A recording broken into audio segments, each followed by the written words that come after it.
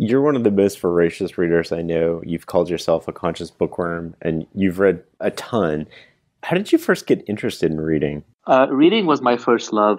I know that in my childhood, when I was around 9, 10, 11 years old, I was a latchkey kid. My mom was working multiple jobs, and then she was going to school at night. And we were raised by a single mother. My brother and I were in New York City, and we were in a part of New York City that isn't very safe. So I basically the library was my after school center. So after I'd come back from school, I'd just go straight to the library and I'd just hang out there until they closed, and then I'd come home. So that was just my daily routine. But I think even by that point in time, I'd already loved books. I was reading books as a child. I remember my grandparents' house in India. I'd be a little kid on the floor going through all of my grandfather's Reader's Digests, which is just all he had to read there. I mean, now, of course, there's a smorgasbord of information out there. Everybody can read anything all the time. But back then, it was much more limited. So I would read comic books. I would read Reader's Digests. I would read storybooks, whatever I could get my hands on. Mysteries. I was big into mysteries.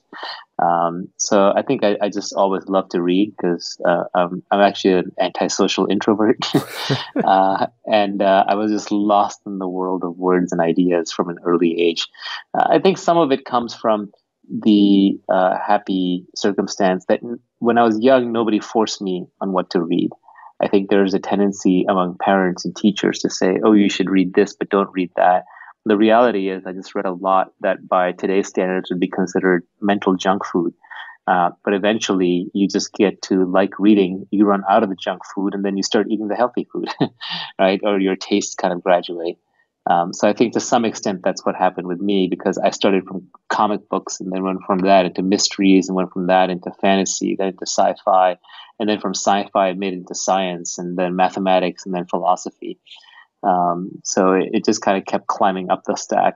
But I'm lucky that there was no one around when I was 7 years old or 6 years old saying, oh, you shouldn't read that. You should read this instead. Is most of what you read today physical or on a computer or Kindle? For convenience, it's mostly Kindle. It's not the Kindle device itself; it's an iPad. But for books that I really, really like, I will also buy a physical copy. So I have both. So there's no excuse not to read it. A really good book costs $10 or $20 and it can change your life in a meaningful way. So it's not something I believe in saving money on. And this is even back when I was broke and I had no money. I always spent money on books. I never viewed that as an expense. That's an investment to me. And I probably spend 10 times as much money on books as I actually get through. So in other words, like for every $200 worth of books I buy, I actually end up making it through 10%. So I'll read $20 worth of books, but it's still absolutely worth it. You and I have that in common. Yeah, and anything that's one of the greats, like if I read a book and I know that it's amazing, I'll buy multiple copies, partially to give away, partially because I have them lying around the house. And these days, I find myself rereading as much or more as I do reading.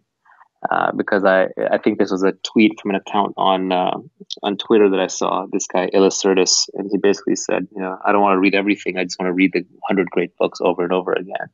And I think there's a lot to that. So it's really more about identifying what are the great books to you, because different books speak to different people, and then really absorbing those. Because I don't know about you, but I have very poor retention. I have to, I skim, I speed read, I jump around. And I could not tell you specific passages or quotes from books, but at some deep level, you do absorb them, and they become part of the threads of the tapestry of your psyche. So they do kind of weave in there. There are books that I'm sure you've had this feeling where you pick up a book, you start reading it, you're like, oh, this is pretty interesting, this is pretty good, and you're getting this increasing sense of deja vu, and then about 2/3 or halfway through the book, you realize, oh, I've read this book before.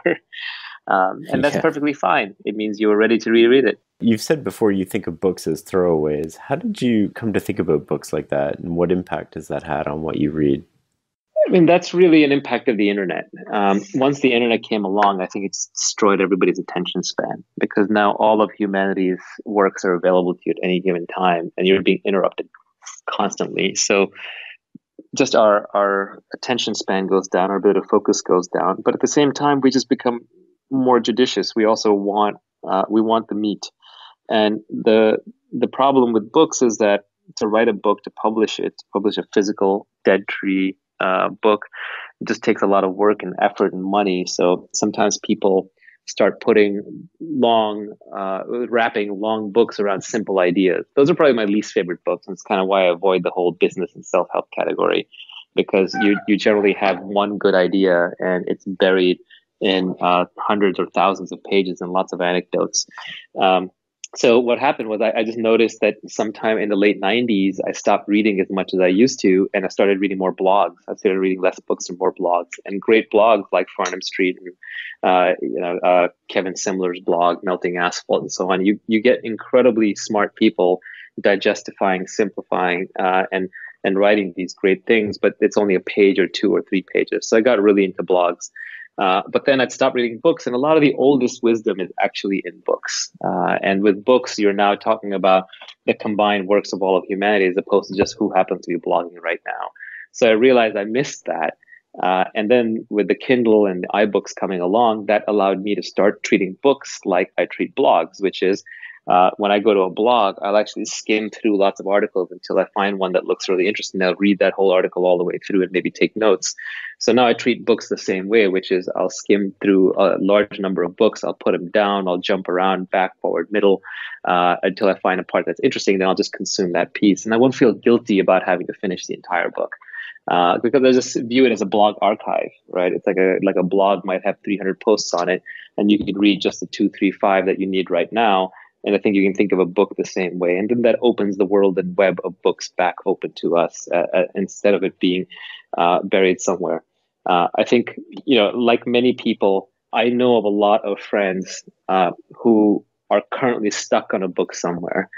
And if you ask people if they read, everybody says they read. Everybody says they're reading a book. They can answer which book they're reading. But the reality is very few people actually read and actually finish books. Yes, and I think that's probably because of all these societal and personal rules that we've put up. Like you must finish a book and you must read books that are good for you and you can't read junk food books and this is a hot book right now and so on.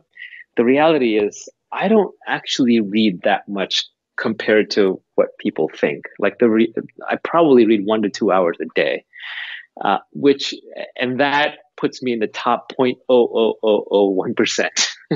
I think that alone accounts for any material success that I've had in my life and any intelligence that I might have, because real people don't read an hour a day. Real people, I think, read a minute a day or less.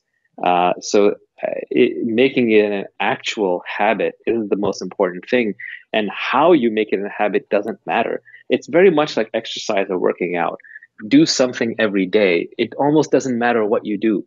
So the people who are obsessing over, like, should I be weight training or should I be doing tennis or should I be doing Pilates or should I be doing the high intensity training method versus the happy body versus whatever, they're missing the point. The important thing is to do something every day. It doesn't matter what it is.